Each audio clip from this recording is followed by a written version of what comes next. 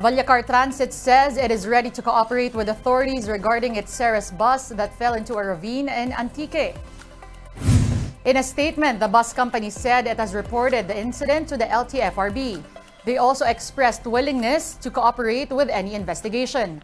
Vallecar will provide financial assistance to the passengers and their families and will shoulder all medical and burial expenses. The death toll in the accident has climbed to 17. 17 others are still in critical condition while 4 are already out of danger.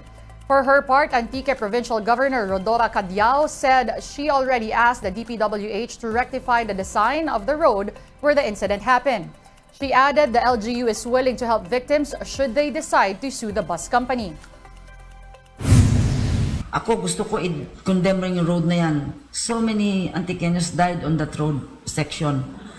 If you can ask the national government to allot a substantial amount of money para i-detour ang road na yan, even if you have to blast the whole mountain para malagyan ng panibagong road, bakit hindi?